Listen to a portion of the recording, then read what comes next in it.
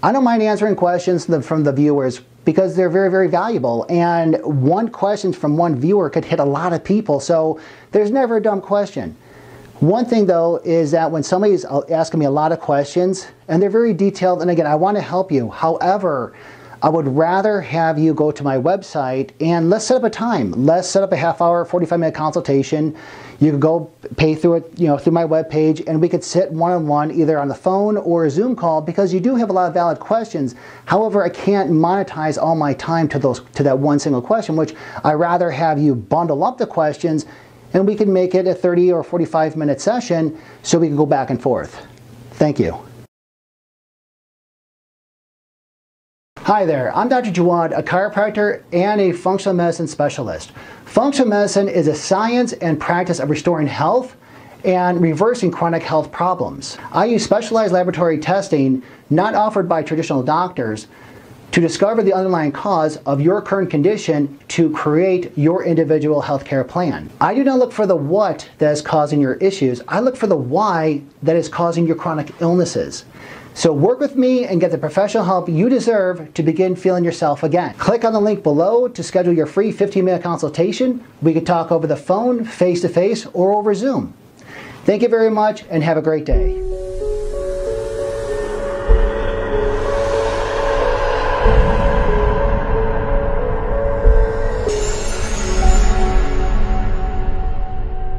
Hello everyone, this is Dr. Jawad. I posted a video, put the link down below. This will help increase dopamine levels, which will make you feel better. Now, that's great. I'm getting emails and email responses saying, okay, I could see how that also increases testosterone. However, when I'm with my significant other for long periods of time, it's zapping my testosterone levels. I just feel pooped. So I'm taking this, but it's really not working. In addition, in so many words, the horse doesn't even want to leave the gate, or the horse wants to leave the gate, but it gets on the track and it has a hard time finishing the race. What is up with this prolactin? Hello everyone, this is Dr. Jawad. 4 things. 1, hit the like button down below. 2, hit the subscribe button. 3, hit the bell notification because when I upload videos like this, you'll be first to be notified. And 4th, leave a comment. Leave something. I like it, I don't like it, I don't like this, I don't like that, what do you think, so forth and so on. Because YouTube and Google, they work together, so the more activity I have on my webpage, which I always appreciate, the bigger and broader the audience I could get. Thank you. Okay, so I did a previous video, and I have the link down below, for a product called Muconoperions. Now what that does, the function of that is to increase dopamine. Now, doing the research on dopamine and serotonin and all those nice neurotransmitters, which will help increase or decrease testosterone levels, one thing that is overlooked with males, and that's prolactin. Prolactin is your best friend, but mostly your worst enemy because prolactin and dopamine, they work inversely. So the more dopamine that's released, what that's going to do, that's going to increase your prolactin levels. Why? Because it's a safety mechanism, of course, when it comes to sexual function. Okay, so when doing research on dopamine and serotonin, I get a lot of emails coming in and they're asking, hey, what about the dopamine, testosterone, and this weird hormone called prolactin?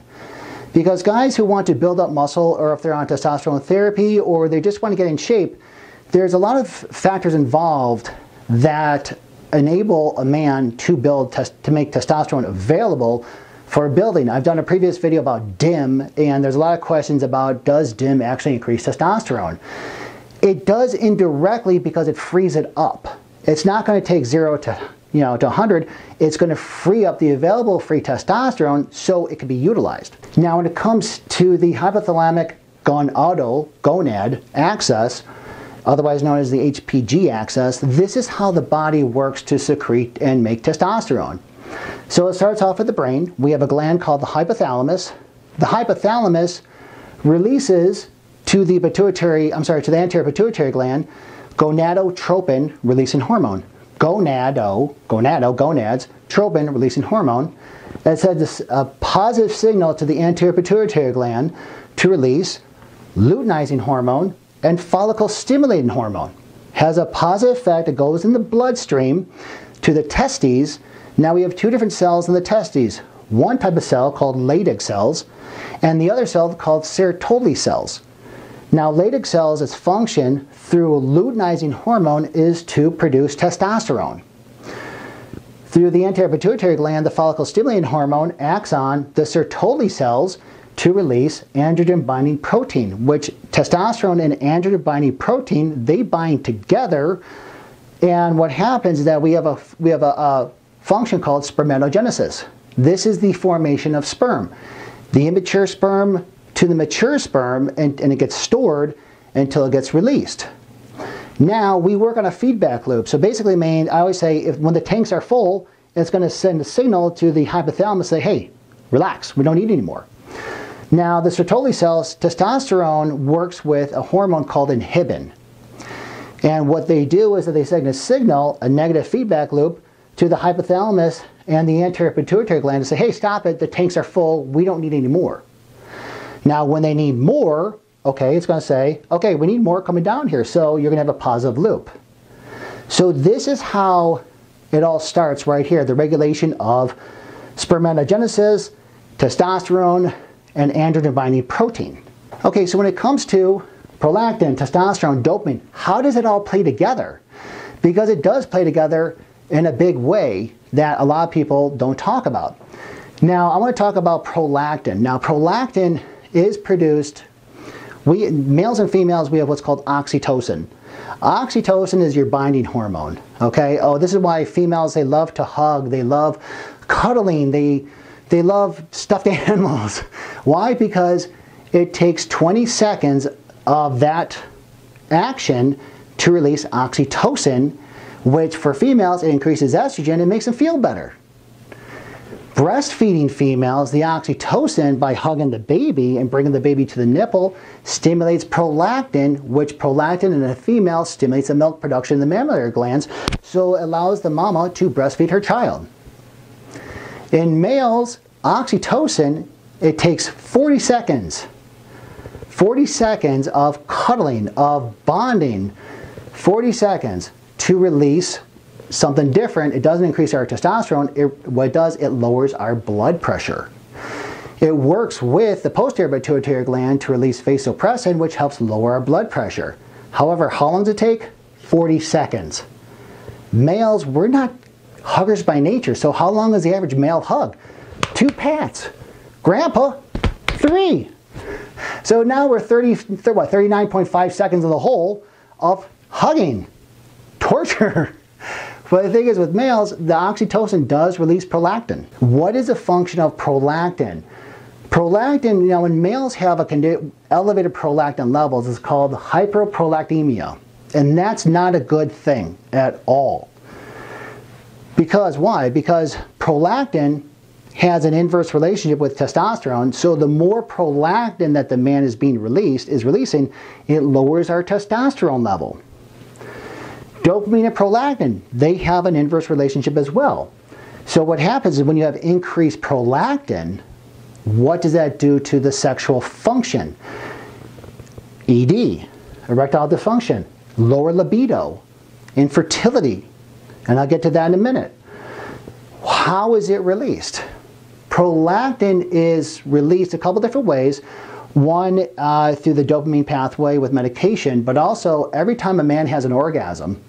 Now, either you're masturbating or you're having sex with a partner. When you're having sex with a partner, it increases exponentially.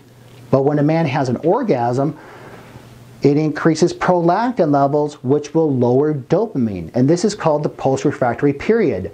This is why after a man ejaculates, he's just gassed out. The thing is, dopamine restrains prolactin levels. So they work again, they work inversely. But again, just review, so what is dopamine, how does that affect testosterone? They both influence each other. So dopamine is important for libido, I'll get to that in a second. Testosterone regulates its release. How? Through, again, this negative feedback loop. So when we need more, okay, we're going to tell the hypothalamus to release more GnRH, which downstream is going to increase our testosterone. Dopamine and serotonin, they too have a big play in it as well. So dopamine, the role of dopamine, it actually inhibits the erection, but enhances the ejaculation. Serotonin, the opposite. Serotonin enhances the erection, however, it inhibits ejaculation. Now, males who are on certain SSRIs, the reason why they got on SSRIs, one of the reasons is premature ejaculation. So when males have premature ejaculation, what do? They get them on SSRIs. Why? Because SSRIs, okay, selective serotonin release inhibitors, it delays ejaculation. Now here's a caveat. Men who are on prolonged SSRIs, they can't even finish the race. So at first it was great to say, hey, I could use this, so I don't have premature ejaculation. But after a while, I've talked to a lot of my patients, and it's like, the horse can't even finish the race, so why even bother getting on the race? What used to take me 2 minutes, now it takes me 60 minutes, and congratulations, but it doesn't really work that way. So when it comes to prolactin and dopamine, inverse relationship, because when a man has an orgasm, it's raised exponentially. If he's with a partner, what's going to happen? It's going to lower the dopamine, increase the prolactin. The function of prolactin is to shut down sexual desire. This is why after a man has an orgasm, he doesn't want to do anything. It's the post-refractory period. Guys just gassed out. Now, men who are, let's say, chronic masturbators, okay, they release it a lot, what's going to happen is that it's going to hinder their dopamine levels to the point where it stops, lowers their testosterone levels. I'll get to that in a second. So what happens is that after the male has an orgasm, the prolactin is released, and it continues to be released in surges for up to 14 days. So ideally, the older men, I'm saying older men over 35, the time in between ejaculations should be a good 7 to 10 days. That is the ample amount of time in between. Because they have an inverse relationship. So increased dopamine lowers prolactin, lower dopamine increases prolactin. So I hope this kind of has a brief understanding of how this is all related. Now I'm going to include a video with the link below of how prolactin affects this loop that's going to hinder your testosterone levels. So keep on watching for the next part down below. Thank you. Alright, thank you for watching the video. Most importantly, I hope that you learned something. If you haven't done so already, please hit the subscribe button down below and right next to it the bell notification, because when I upload videos like this, you'll be first to be notified. In addition, if you find that this information is valuable and if you want a free 15-minute consultation, please hit the link down below. It'll take you to my website. Again, we could talk either face-to-face, on Zoom, or on a phone call. Either way, thank you for watching, and I'll see you in the next video. Be good.